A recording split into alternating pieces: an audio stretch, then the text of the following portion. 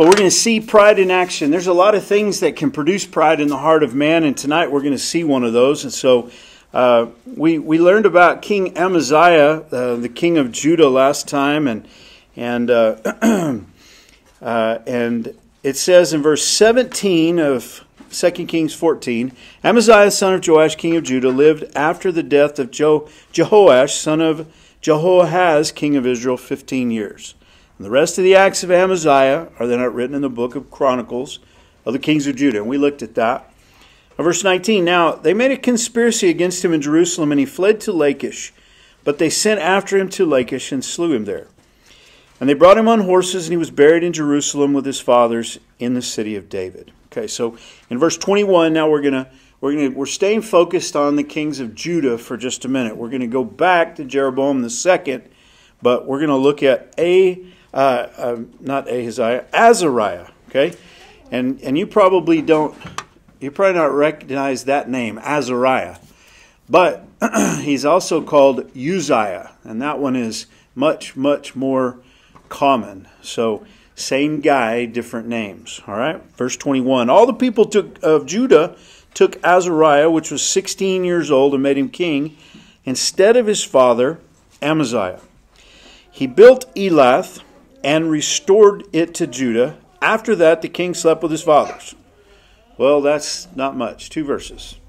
And then we're going to talk about Jeroboam II. But because we can turn over to 2 Chronicles chapter 26, and the chronicler is going to take us much deeper into the life of this king. And so turn with me there. 2 Chronicles chapter 26. It says, then all the people of Judah took Uzziah, who was 16 years old, and made him king in the room of his father Amaziah. So, Azariah, 2 Kings 14:21, and Uzziah, 2 Chronicles 26:1, same guy. Okay, and if you take his name apart, what it has to do with is the strength of the Lord. One of the names means the strength of the Lord. The other name means the Lord is my strength. And so it's basically 2 ways of saying the same thing, and it's kind of a play on words. And what I want to do is I want to say he's called Azariah before the stupid thing that he does, and then looking back on him, he's called Uzziah. But I don't know that that's the case. Okay, but nonetheless, it's all about his name. His name means the Lord is my strength. Okay, and so he was 16 years old when he became king. He built Elath and restored it to Judah. After that, the king slept with his fathers. 16 years old was Uzziah when he began to reign, and he reigned 52 years in Jerusalem. That's a long time. That's longer than Solomon. That's longer than David. So 52-year reign. His mother's name also was Jechaliah of Jerusalem, and he did that which was right in the sight of the Lord, according to all that his father Amaziah did. So this is a good king. He has a long reign, and he's a builder. Okay, now that's exciting, because this guy he's ambitious. He's a nationalist. He wants to build up everything around him, and we're going to see that in his life. And if you were to go to Israel today, they could take you to some ruins and they could show you that level right there. Uzziah is responsible for that. Okay, so it says in verse 5, and he sought God. Isn't that exciting? He did that which was right in the eyes of the Lord, and he sought God in the days of Zechariah, who had understanding in the visions of God, and as long as he sought the Lord, God made him to prosper. Who does that remind you of? You remember King Joash? Remember the old priest?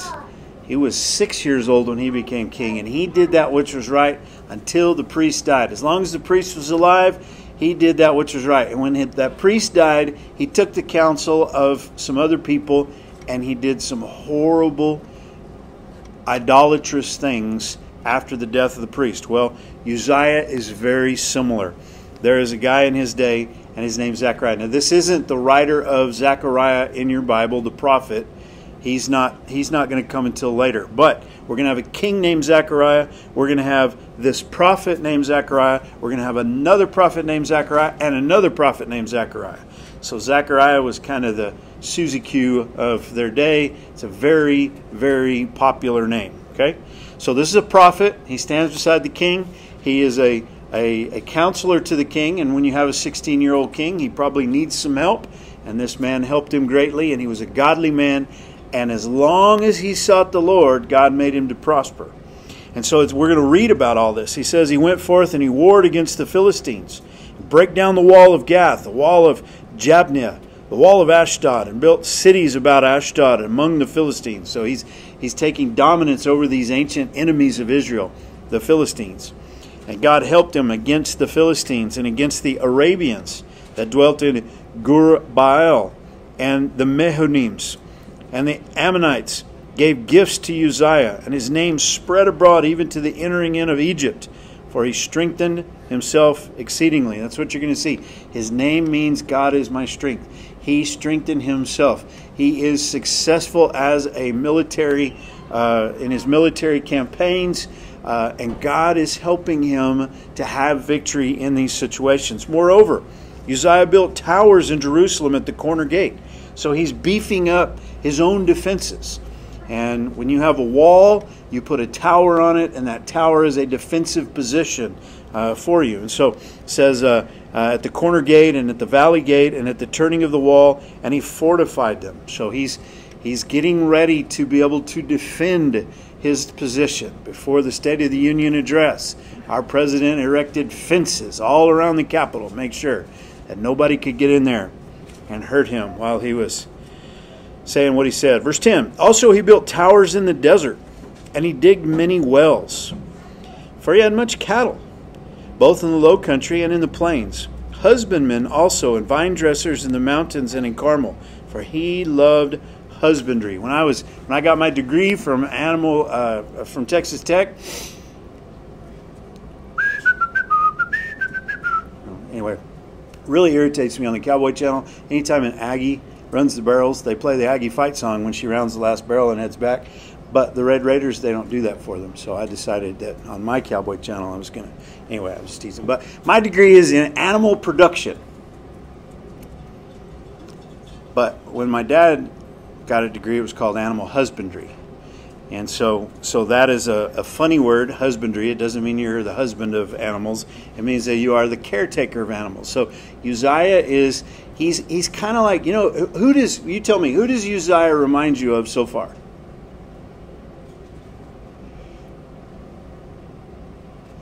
He's a cross between David and Solomon, I think.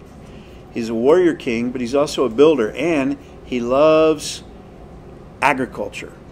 And so he owns lots of cattle. He's involved with vine dressing and with crops.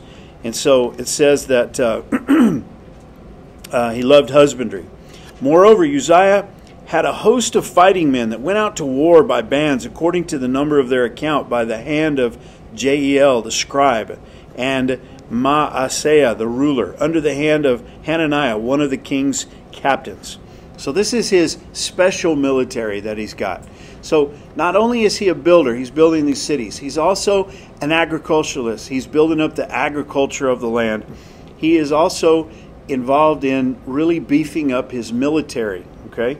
And so it says the whole number of the chief of the fathers of the mighty men of valor were 2,600. So like David, he has this contingency of mighty men, a special forces that are his personal guard. And under their hand was an army, 300,000 and 7,500, that made war with mighty power to help the king against the enemy. So he's got a massive army. He's got a well-trained army. He's got a special contingent of army in the midst of, the army. You've got the regular army, and then you've got the special forces. And Uzziah prepared for them throughout all the host shields and spears and helmets and habergeons and bows and slings to cast stones.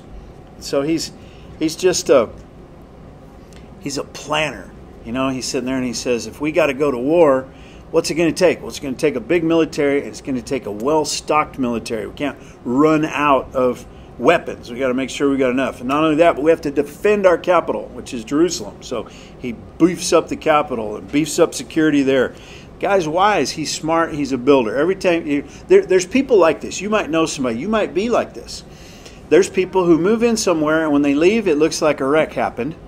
And there's other people who move in somewhere, and when they leave, it's better than they came in. They build stuff. They change the floors. They add a porch. They do something. That's Uzziah. He's a builder. Everywhere he goes, he's like, we should build a city over there. No, we should build up this army. You guys need better weapons. You need more advanced technology. Not only that, but he's going to really beef up the city of Jerusalem. So not only does he provide these hand-to-hand weapons for his soldiers and for their armor, but it says in verse 15, and he made in Jerusalem engines invented by cunning men.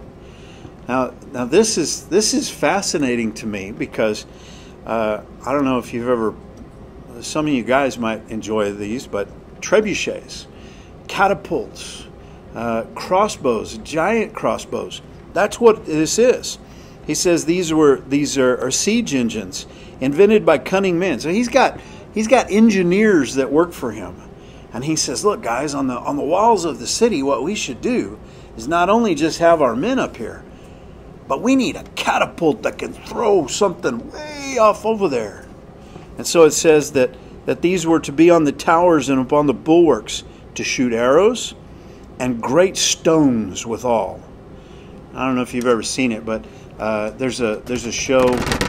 There's these British guys, and they do really dumb things, but they catapult a Volkswagen, and it is awesome. They build this just ancient catapult that works off of a counterbalance, so they don't use any modern technology with it, and they take an old Volkswagen and they throw it through a barn. It goes much farther than they actually thought it was going to.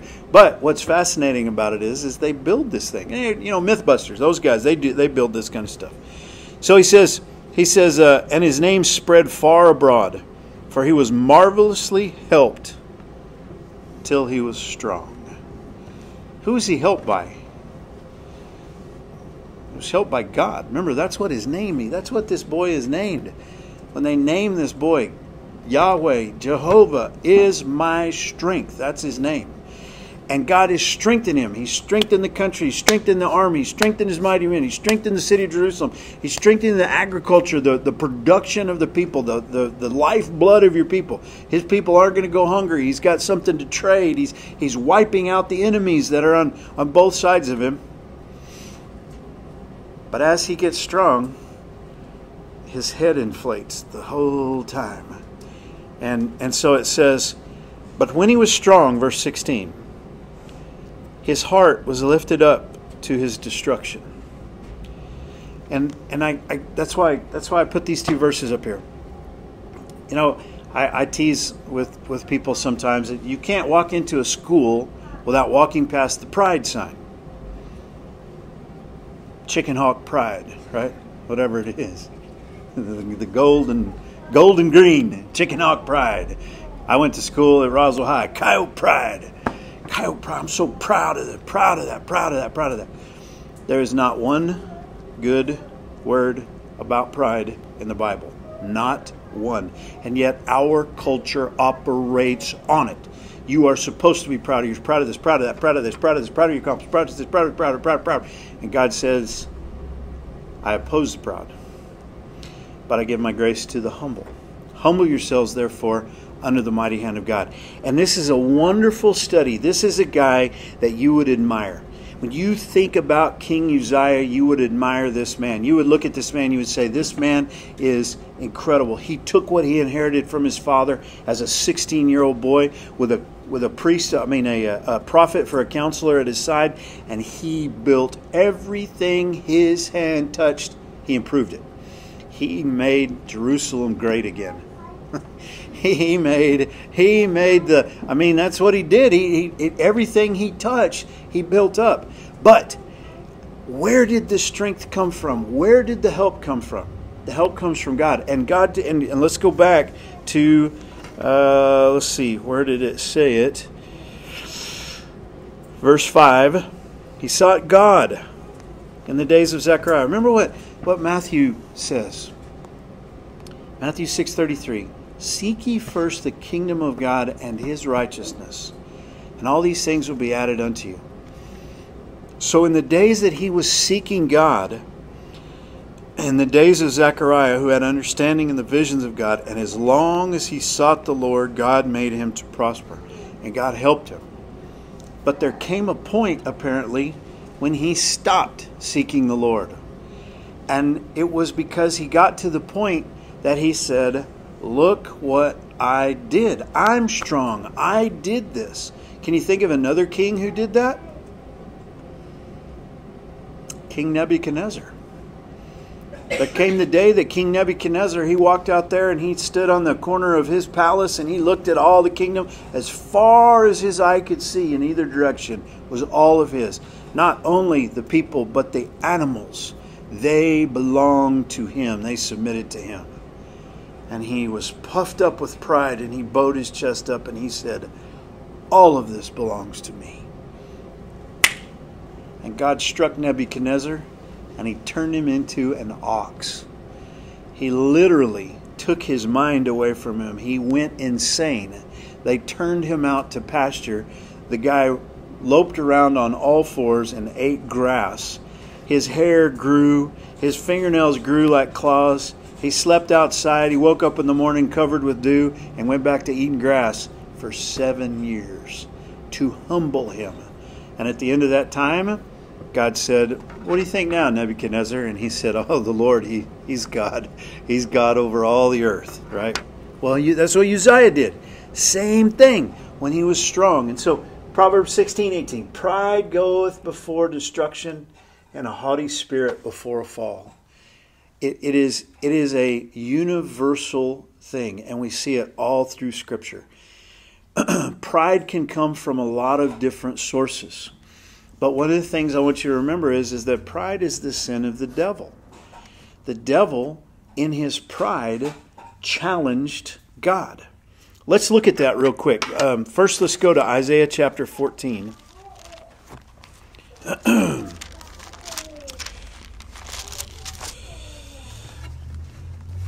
And it says,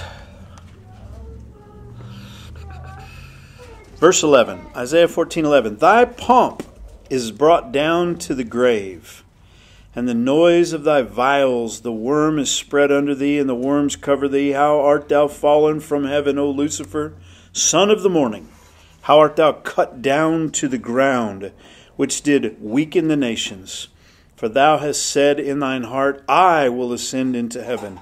I will exalt my throne above the stars of God. I will sit also upon the mount of the congregation in the sides of the north. I will ascend above the heights of the clouds. I will be like the Most High. Yet thou shalt be brought down to hell, to the sides of the pit. And so that pride in an angel caused him to fall. Well, the Bible tells us here, it says, verse 16, when he was strong, his heart was lifted up to his destruction. Proverbs 29:23, a man's pride shall bring him low, but honor shall uphold the humble in spirit. So there is the contrast. Pride versus humility.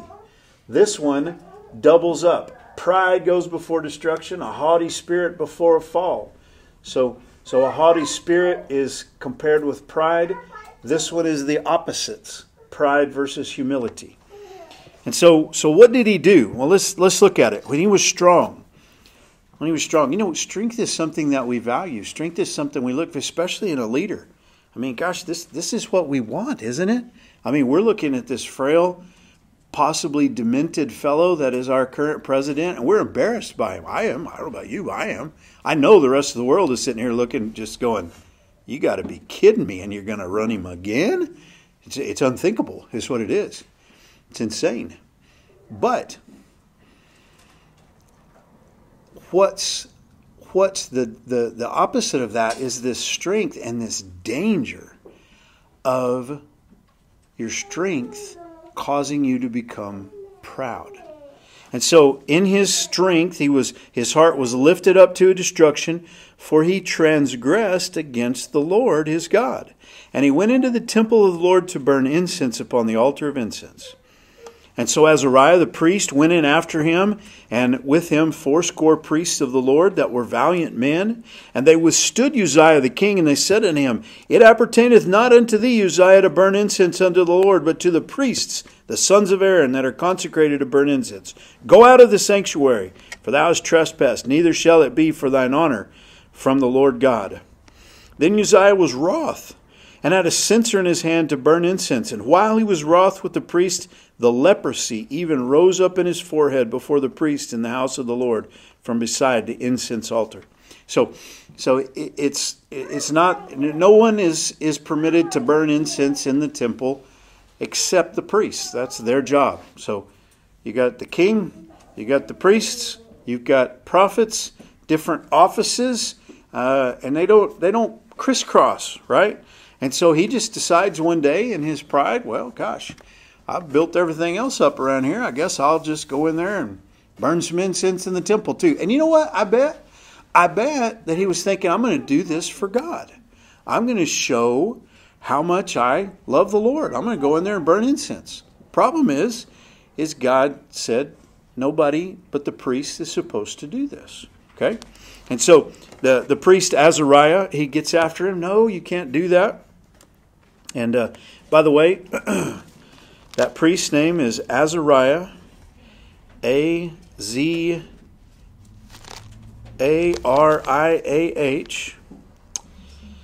And that's his name too. And that may be another reason why he's called Uzziah, to distinguish him from the high priest.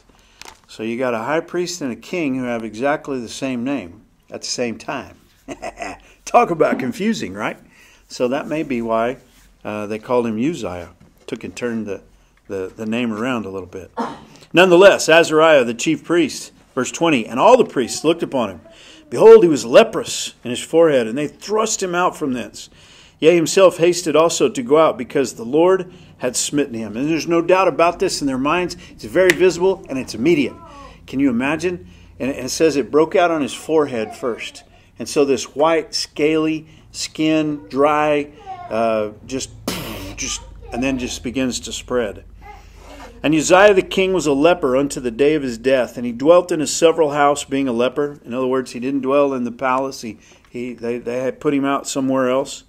For he was cut off from the house of the Lord, and Jotham, his son, was over the king's house, judging the people of the land. So what you're going to have for the rest of his life, he reigns 52 years as the king, but for a large portion of that, he is removed from the population because of his leprosy.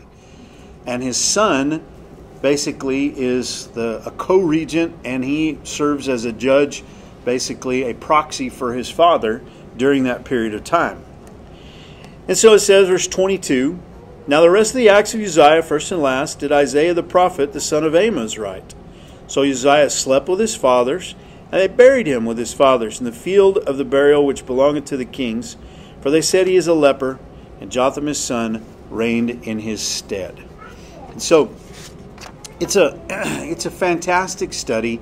It's a great reminder, and it's a hard one. This one is hard because this one goes against your culture. Your culture says that pride is actually a good thing. Your culture flaunts pride. It promotes pride. Your culture calls it something else. It calls it self-esteem. But if you're not careful, pride, and it's so subtle too. Several of the things that produce pride, we see strength being one of them here. Athletics, the stud duck. It's real easy when you're the stud duck to be proud. I mean, when you're the high scoring guy, or the fastest girl, or you're the big hitter on the volleyball team, or you can rope the calves faster than somebody else, or whatever your game is, it doesn't matter. It doesn't take long before people start, and by the way, it's not just you. Other people help with this. You're the best there is. You're the greatest we've ever seen. You're the GOAT. Gosh, we've got a commercial about it. Optimum's commercial with Derek Jeter is all about the GOAT. You're the greatest that's ever lived. You know, and pretty soon that stuff starts to go to your head. But I'll tell you another one. Here's another one. Beauty. Beauty. Pretty people. Doesn't take them long for pretty people to go, well, boy, it's hard. It's hard not to look at me when I walk in the room. Yeah? Successful people, rich people, people who are successful at their job or their business or whatever. After a while, and when you become strong in that, and there is this great temptation. And listen, if you don't think that you're susceptible to it, you're crazy, because we all are. And it is so subtle. And Satan, he loves this one because he's fallen to it. He knows all about it. He also knows that God opposes it. And so if he can produce pride in your life, if he can tempt you to allow whatever it is. And so you got to be careful with success. Just think about this. How many successful people have been able to stay out of the trap of drugs? Business, athletics, the entertainment industries. How many of them have been able to stay out of that? Boy, it doesn't take long before you feel like you're above the law, above other people, and it's such a horrible, horrible trap. And so I just want to encourage you tonight. Let's go back to 2 Kings for just a minute. I want to show you something else that is fascinating. So 2 Kings 14, we read those two verses. Then we're going to jump to Jeroboam. We're going to skip over Jeroboam the second. Well, no, we're not. We're going to go back to verse 23. So I want to show you this before. Next time we'll talk about Jeroboam. In the 15th year of Amaziah the son of Joash, king of Judah, Jeroboam the son of Joash, king of Israel, began to reign in Samaria and reigned 41 years. Now remember, the first king of Samaria, it wasn't called Samaria, but the first king of Israel, his name was Jeroboam. He's the one who built the golden calves. So this is Jeroboam the second. Okay? He did that which was evil in the sight of the Lord. He departed not from all the sins of Jeroboam the son of Nebat, who made Israel to sin. That's Jeroboam the first, the son of Nebat. This is Jeroboam the second that we're talking about. And he's going to be just like all the rest of the kings of the north. He's going to be an idolater. He's going to worship at the golden calves. Verse 25, he restored the coast of Israel from the entering of Hamath unto the sea of the plain, according to the word of the Lord God of Israel, which he spake by the hand of his servant Jonah, the son of Amittai. So, this is Jonah. This is the writing prophet Jonah, is alive at this point in time. So when you have Jeroboam the second and Uzziah, that's when Jonah prophesies. And what we have here is a prophecy from Jonah that we don't have recorded in the book of Jonah. So it says that he was able to be victorious and to restore this eastern boundary up against Syria to take some of these lands back. And this is Jeroboam. Then, if you'll go down to chapter 15 real quick with me, it says, in the 27th year of Jeroboam, king of Israel, began Azariah, son of Amaziah, king of Judah, to reign. This is Uzziah. We just read about him in 2 Chronicles. 16 years old was he when he began to reign. He reigned 52 years in Jerusalem, and his mother's name was Jechaliah of Jerusalem. He did that which was right in the sight of the Lord, according to all his father Amaziah had done, save that the high places were not removed. The people sacrificed and burnt incense still on the high places. And the Lord smote the king so that he was a leper unto the day of his death, and dwelt in a several house, and Jotham the king's son was over the house, judging the people of the land. And the rest of the acts of Azariah and all he did, are they not written in the book of the Chronicles of the king of Judah? So Azariah slept with his fathers, they buried him with his fathers in the city of David, and Jotham his son reigned in his stead. So you've got these parallel accounts. That shouldn't surprise us. We have repetitive things in Exodus, Numbers, Leviticus, and Deuteronomy. We have repetitive things here in Samuel, Kings, and Chronicles. We have repetitive things in Matthew, Mark, Luke, and John. So God is giving us multiple witnesses to these things. The chronicler goes deeper into the kings of Judah. The book of Kings only focuses, well, it doesn't only, it goes back and forth, but it glosses over. It just like skipping a rock. It just kind of lets us in on a little bit. But what I wanted to show you is that during this time, this is when the prophet Jonah prophesies, and this is when the prophet Isaiah prophesies, as well as Micah. And so we're gonna see Hosea, Isaiah, Micah, and Jonah they're all coming onto the scene here. Now, here's what's interesting. Up to this point in time, the primary prophets have either been minor, nameless, or Elijah and Elisha, right? After Samuel, it's kind of Elijah, Elisha, and we learn a lot about those guys. But the other prophets are, well, like that Zechariah. I mean, he's a counselor to the king, but we don't know a whole lot about him, right? But at this point in time, we're starting to get the writing prophets. And so what you're seeing is from here on, you're going to see God begin to turn the volume up. And I don't know how else to explain it other than that. Elijah was instrumental in the beginning of the destruction of Baal worship in Israel. Elisha came, and through him and Jehu, Baal worship is basically wiped out in Israel. Now we're going to begin to see God begin to call both houses, the north and the south, back to God.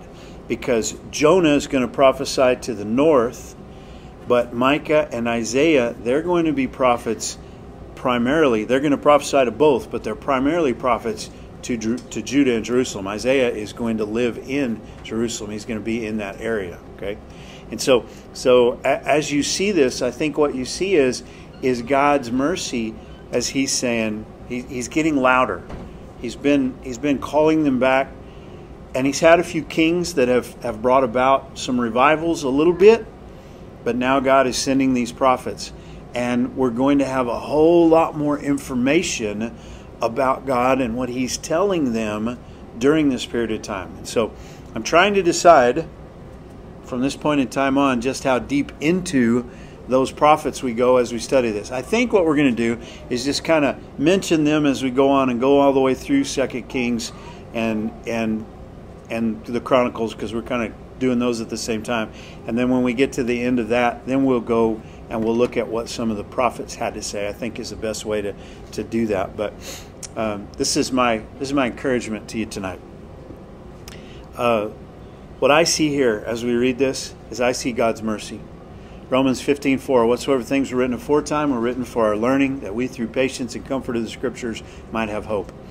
As we look at this, we see the wickedness of some of these kings. We see these sins, and God has given us this to warn us.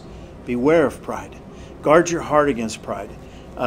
Study out pride. Look at it and think about it in your life, because let's look at the verse in James, and then we'll be done. James chapter 4.